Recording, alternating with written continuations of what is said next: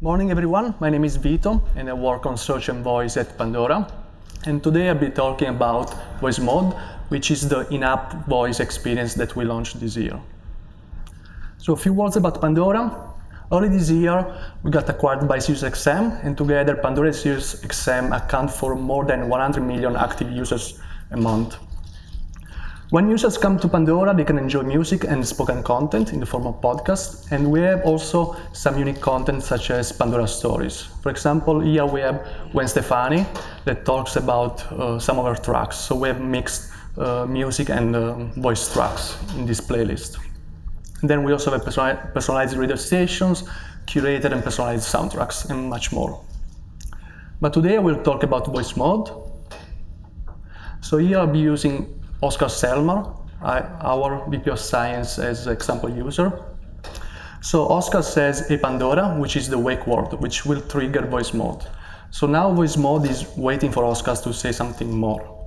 And Oscar says, "Play party music." Now Pandora receives this voice signal, the speech, converts that to a transcription, and then we elaborate it and we come up with this party soundtrack, which is unique to Oscar.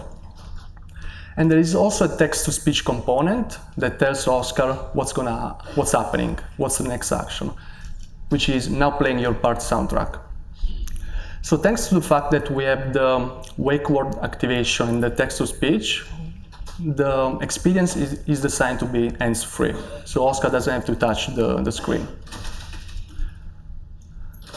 So to solve for this problem, we use both search and recommendation technologies and techniques, and we classify queries in three main categories.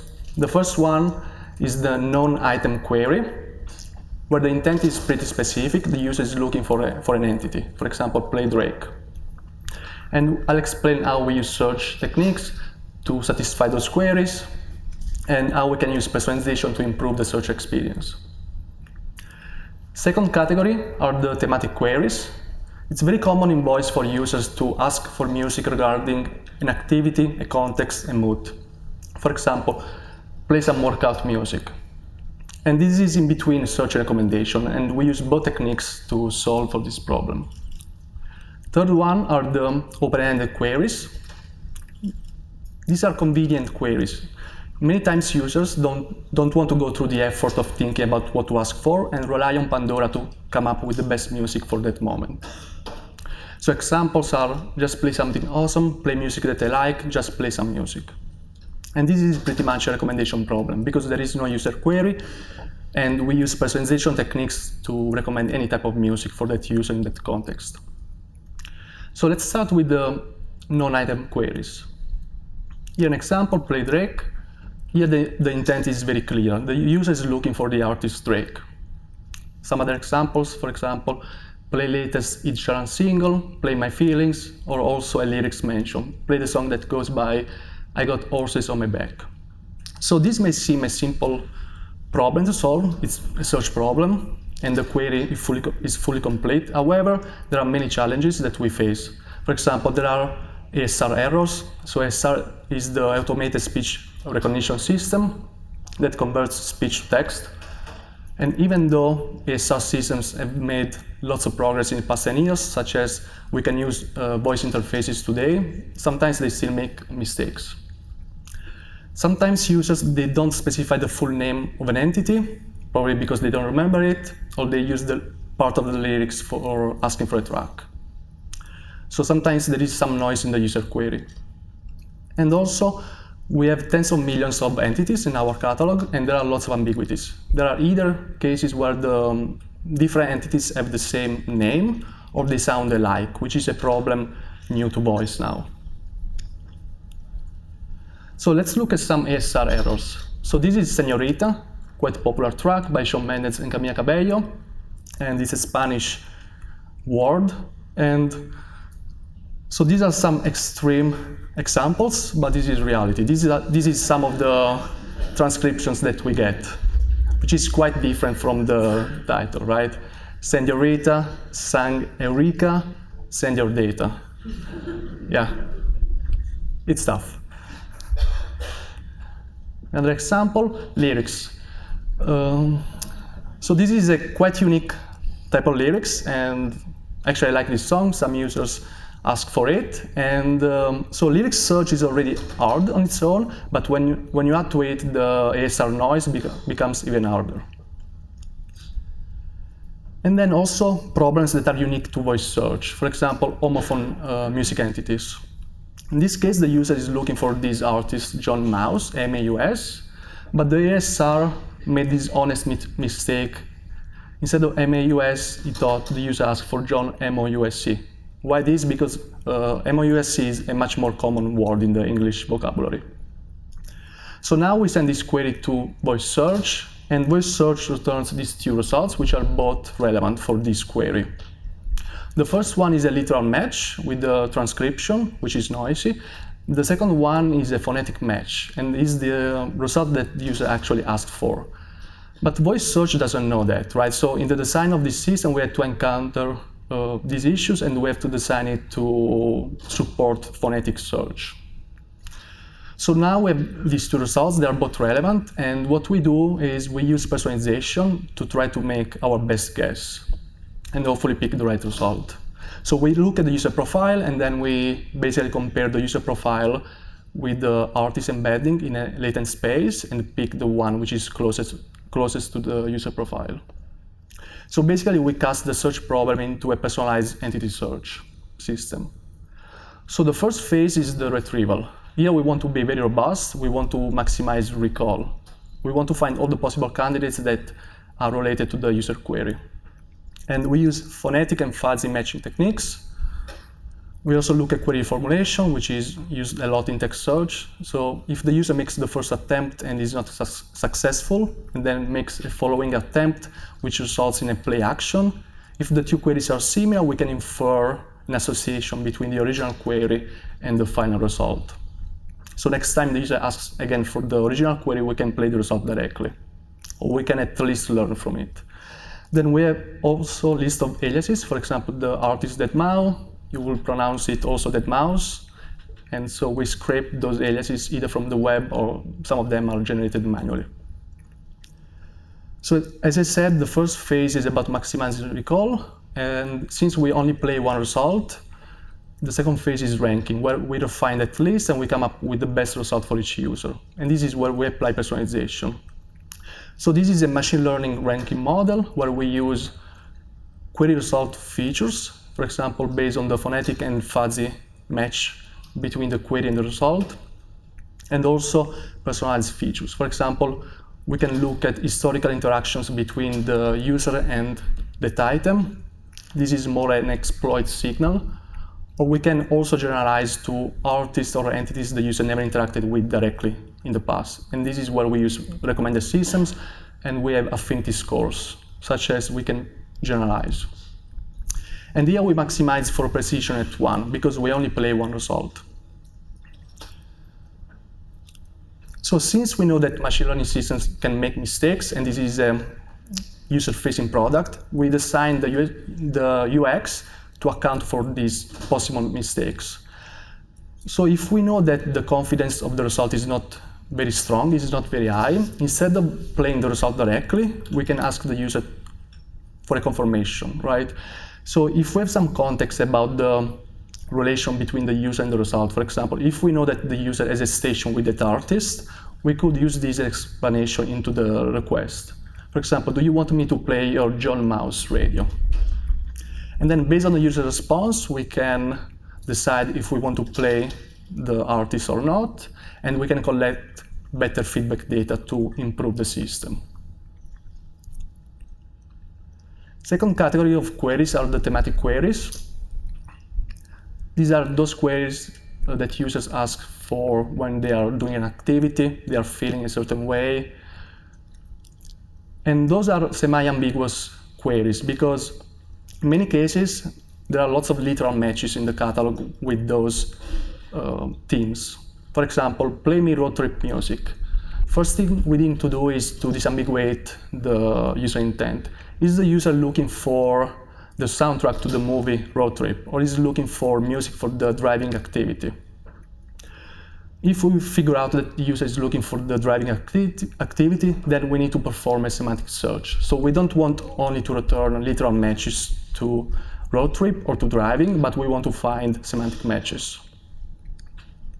So let's look at how we solve this. The first phase is the query tagging. Here we try to get a structured representation of the user query. And I'll show more in detail in a minute what I mean by that. So we get this structured representation of the query. So we basically get slots, and we pass it to the search engine where we perform a tag-based search. So here we are sharing the taxonomy between the slots filling model and the tag-based search. So such that we can just pass those tags to the search engine and make a retrieval.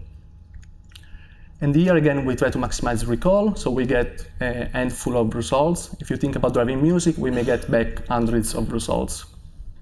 The second phase is where we use a recommender to rank those results and come up with personalized recommendations for each user. Because for driving music, we have country stations, hip-hop, electronic, and so on. So different users are going to enjoy different types of music. So we want to personalize the experience rather than just recommending the most popular station. And here is where we use personalized techniques. So we look at user item affinity, where we use embeddings. So we'll compute the cosine distance between the user embedding and the item embedding. For tracks and album, we default to the artist embedding. And we also look at query relevance, query result relevance. For example, in the retrieval phase, we try to maximize recall. So in some cases, there may be some results which are not a good fit for that query context. And in the final ranking, we try to balance between query specificity and personalization. So now let's look a little bit more into the query tagging phase. So this is about, before that, another important component is the state tracker. So we only recommend one item at a time. If the user makes a request, we may recommend something which is probably not the best recommendation. So if the user doesn't like that, may ask again for the same thing. In that case, we don't want to play again the same result. So we need to keep track of the user context, user history, and user state, so we can apply some diversification to the results. So now let's look at the query tagging. So this is where we perform natural language understanding. So the first thing we do is the intent recognition. So I didn't really mention that besides playing music, we also support other commands. For example, media control commands. You can say play, pause, add this song to my playlist, tell me more about this song. So this is an example about a play music intent. And the query is play some romantic dinner music. And the goal of the query tagging is to extract the signal out of the query that we can use for performing a semantic search. So here the query tagger and the slots filling will tag romantic as character and dinner as context. And these are two tags that are in the taxonomy that we defined for voice. So let's look at how we do this. We use a deep learning model. So we have the input query, which is a sequence of words.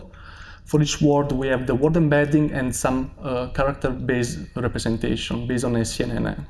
And this is the input to a bidirectional STM model. And then the final layer, the output layer, is a conditional random field. And each output here is based on the beginning, inside, or outside tagging scheme. So the first word play is tagged as outside of the scheme. Then classics is tagged as object, and B stands for beginning. So this is the first word of the object, and it's the only one because the second one, by, is tagged as outside. And then we have Aretha Franklin. So Aretha is tagged as beginning artist and Franklin as inside artist. And this tells us that Aretha Franklin is part of the same word, basically. So last category of queries are the broad queries. These are open-ended queries where the user asks just Pandora to play some music and relies on the service to come up with the best music for that moment. Play something awesome, play something new, just play music. And this is a pure recommendation problem because we don't have the user query. So we could have built a new recommender from scratch that would score the whole catalog and all the podcasts, but instead of doing that, we decided to reuse existing recommenders. So at Pandora, over the years, we have built many specialized recommenders. For example, the new music recommender recommends new album releases in browse. The station recommender recommends stations to listen to in browse as well. And user playlists will recommend the best playlists to the user. So instead of building a new recommender, we decided to use those recommenders. So each recommender contains specialized recommendations. And we built a multi-armed bandit on top of those. So each recommender now is an arm of the bandit. At query time, we pull all these arms and we pick the best arm. We use Thompson sampling, so we'll pick the arm with the highest posterior probability. Right now we are using the simple beta Bernoulli bandit. So basically the bandit is based on successes and fails, and we use a beta distribution, so we'll just sample from the beta distribution. So each arm will have its own beta distribution, we'll sample from it, and then we'll pick the arm with the highest probability. So once we pick the best arm, and this may change at any given time, let's say that we pick the station recommender arm. So now we'll pick one recommendation from that recommender, for example, tampering to radio. Then we'll start playing tampering to radio for that user and we'll observe user behavior. So we'll use playtime to compute the reward. So if the playtime is above a certain threshold, then we'll consider that a success, otherwise a failure. And right now we're using this simple signal just because the beta Bernoulli, it's based on counts. So it's the simplest setting we're using right now. But we are also testing more complex contextual bandits, such as we can also consider the user context into the bandit. So some final considerations. It's very important, the evaluation step. As I've shown, we have many different problems within the same product feature. So we have entity search, we have personalized recommendations, we have content tagging. So each problem has its own evaluation metrics and evaluation settings. And then also, this task is very different from a standard recommender systems, because when you have a UI, you have multiple items that you can recommend in a ranked list of options. In this case, we only play one item at a time, so we can only recommend one item, and we don't have user clicks, so we have to infer successes from user behavior, and we use playtime mainly. But we also look at query trials, and we perform session modeling. And also, since we recommend only one item at a time, we have a strong selection bias, because we don't get to expose that many items to the user. So that means that we have to account for exploration policies, so we can keep learning. So instead of always recommending the best item to the user, so instead of always using a greedy strategy, we use exploration strategies sometimes. So we can collect new data. Just want to acknowledge the work of the team. So we have a diverse team. We have people with background in computational linguistics and NLP, people with a search background, and also folks with a recommendation systems background. And I don't know if I have time now for questions, but reach out to me offline, and I'll be happy to answer any questions.